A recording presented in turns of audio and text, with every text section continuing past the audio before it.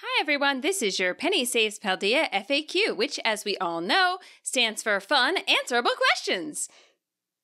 Please work with me here, I don't have a laugh track. Okay, so when did this story start? I began writing Penny Saves Paldea on November 20th, 2022, a couple days after Gen 9 came out, and it's been updated with at least one new chapter every week since. I started posting on AO3 first, and later on FF.net, and eventually onto other sites as well. I started the videos when I had written chapter 24, but unfortunately the chapter numbers do not always line up with the video numbers.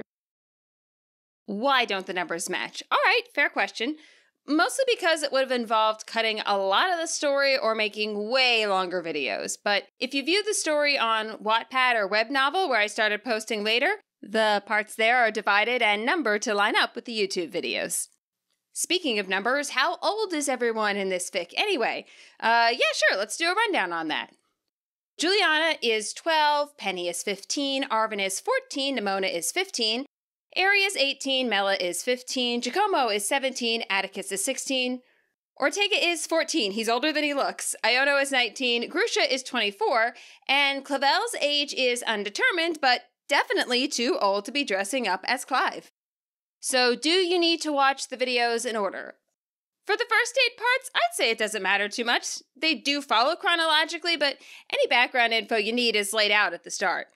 For parts 10 and later, because I'm counting this as part 9, yeah, I'd say you probably want to watch some kind of story so far summary video before diving into the rest. Did I make a summary video? In fact, I did, with illustrations. Here you go. Penny Saves Paldea takes place midway through the regular story of Pokemon Scarlet. The premise is that all Scarlet's glitches are canon, and these anomalies, as they're called by anyone who notices them, affect some people more than others. Arvin can phase through objects when he's thinking about something that frightens him. Ortega has a similar ability activated when he gets angry.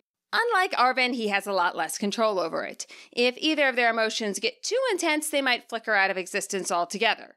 Arvin and Ortega both knew each other as kids, with Ortega's family funding much of Professor Sada's research. Team Star is putting all their efforts into getting rid of the anomalies, but so far Arvin is the best lead they have. Unfortunately, he and Ortega had a falling out as kids and refused to work together. To complicate matters, Clavel and Juliana both think Team Star is responsible for the anomalies. Arvin is skeptical, but as in the canon story, his focus is more on curing Mabastiff.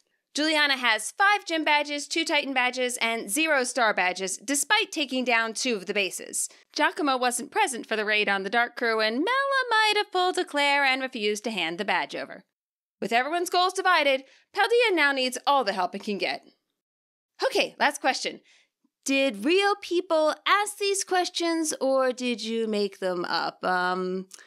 Well, if you think about it, making stuff up is a large part of the writing process, and look, it's the Stick Studios ending animation, so we're out of time.